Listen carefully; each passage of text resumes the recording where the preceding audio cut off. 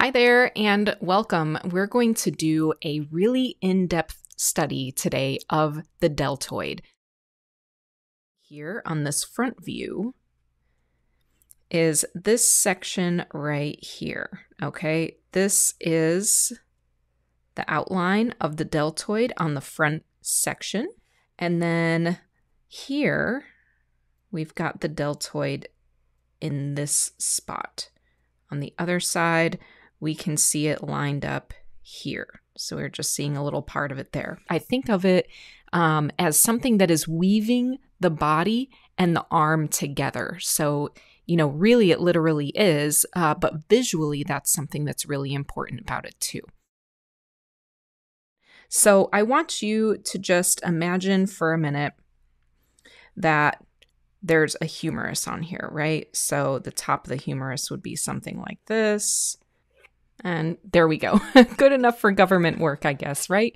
Okay, so let's talk about the origin and insertion. We have got an origin point of the underneath of the clavicle here, okay?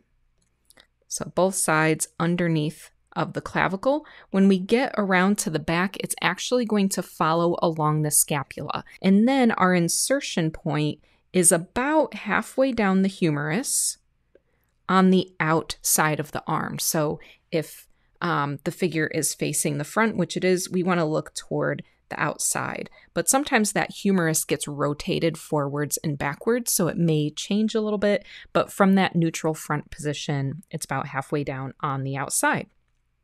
So then we'll get the bulk or the form of the deltoid kind of going like this. So from a lot of angles, actually, it represents kind of like a teardrop shape. All right.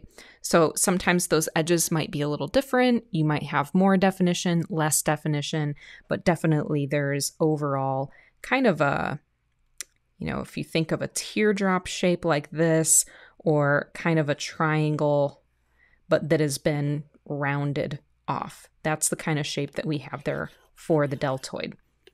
So let's look a little bit more in depth at what is happening there on the clavicle.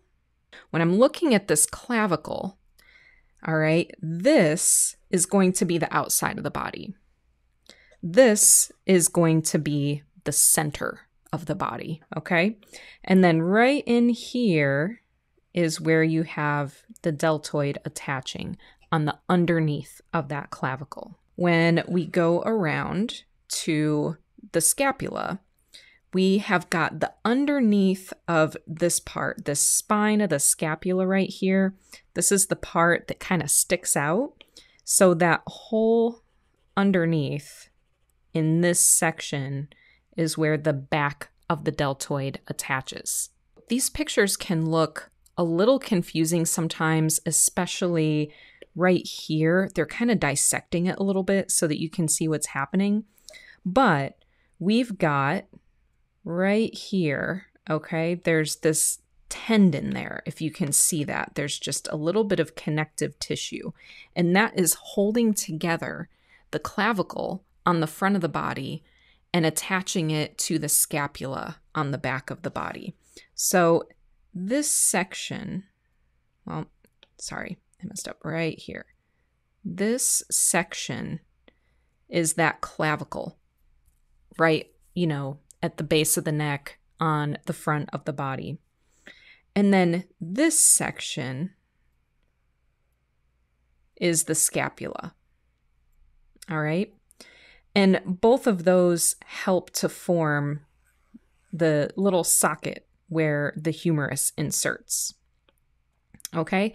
So those are connecting, and basically the front underneath here on the clavicle is where the deltoid's attaching, and then it wraps around the underneath back here. So you're going to see later when people have their arm raised overhead, we start to see this U or V shape here where the scapula and the clavicle are coming together.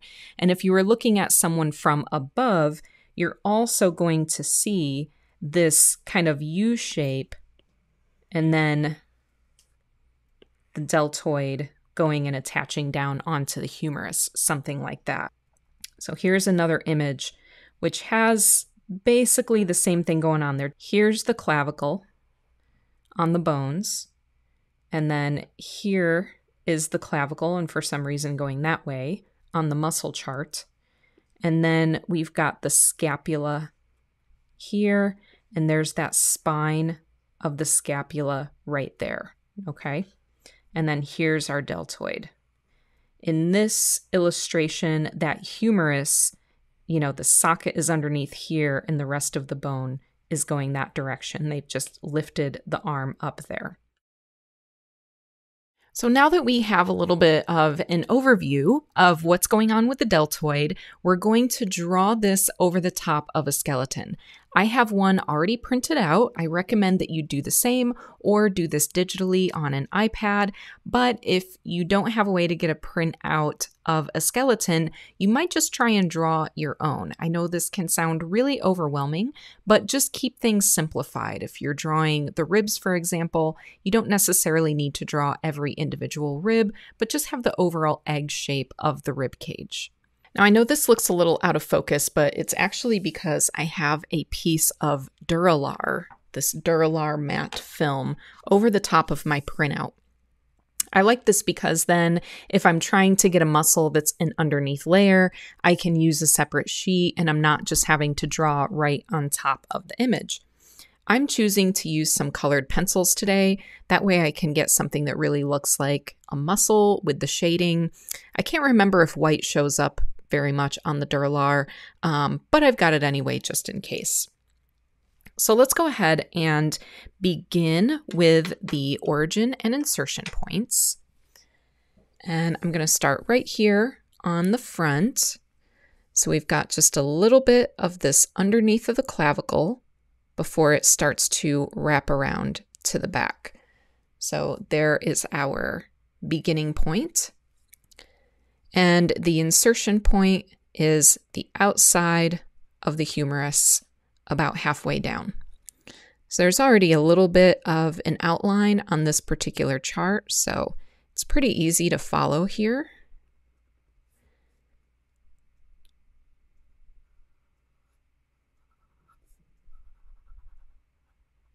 Okay, and we get something like that. Now, generally where things are connecting, there's a little bit of connective tissue, some kind of a tendon or a ligament. So I'm going to leave a little bit of space, and then I'm going to put in a little bit of shading at each end, going in the direction of the muscle fibers. And this will give just a little bit of form. So down here at the insertion point, the fibers kind of radiate out because it's kind of this wider origin going into a very narrow insertion point. I'm going to get some red in there, and I might give it a little bit of shading at the end as well.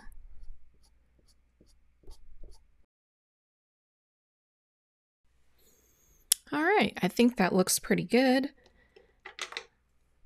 I'm gonna fill in a little bit of white up here. Sometimes later when I put it over a gray piece of paper, it looks kind of cool. And I'm just gonna drag like a few more of these fibers out here. Just give a little bit more sense of realism there. Okay. Repetition really helps with learning, so let's go ahead and do it again over here. We've got the underneath of that clavicle, insertion point, way on the outside this time.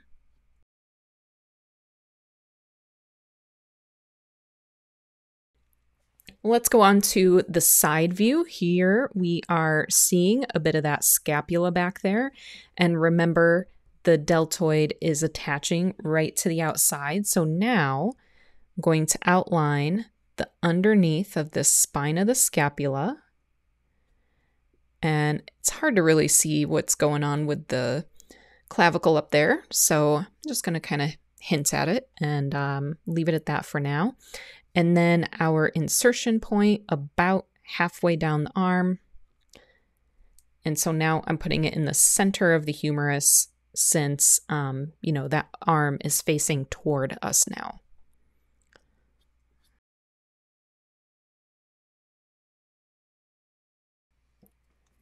So now let's go ahead and get the back view. Got the underneath of the scapula here. I'll do both at the same time. Underneath of the scapula. And I'm not drawing it around to the clavicle, just because I feel like it would be weird to kind of look through there at it. Outside of the humerus insertion point. And then here it's even going to be a little bit more wrapped around the front. So if you can see, this thumb is pointing outwards, this thumb is pointing forwards.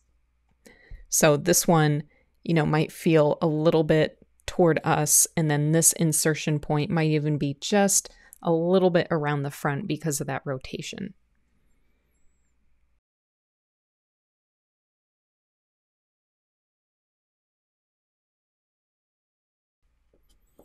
Okay, so one final thing that I'm going to mention about the deltoid, which I don't think is super incredibly important when it comes to drawing the deltoid, but that is that there are 3 different sections in the deltoid. So there's kind of like a smaller one in the front, the big central point, and then a smaller section in the back as well. You can see this a little bit with the way that it fans out. There'll be kind of like a division with the way that it's attaching here. And also you're going to see sometimes, not always, a little bit of a division at the top. You don't see a lot necessarily of division through kind of the belly of the muscle. Maybe if somebody is very, very defined. But for the most part, that's where you will see the division sometimes. And when we get to the section where we're looking at the models, you're especially going to see this when somebody has raised the arm up and that deltoid is really engaged and contracting. Then you'll start to see the sections more clearly with that arm up. So be on the lookout and be ready to notice that when we're looking at the models in a little bit. What I'm going to do now is I'm going to get rid of this and I'm going to get some paper just to sketch on. And we're going to talk about the deltoid as a symbolic shape and what you really want to think about when you're drawing the figure and you're considering the deltoid. This video features highlights from a full drawing lesson, which can be found on patreon.com/School of Realist Art. There you will find extended lessons, multiple examples, reference photos, and other tutorials. Check out patreon.com/School of Realist Art.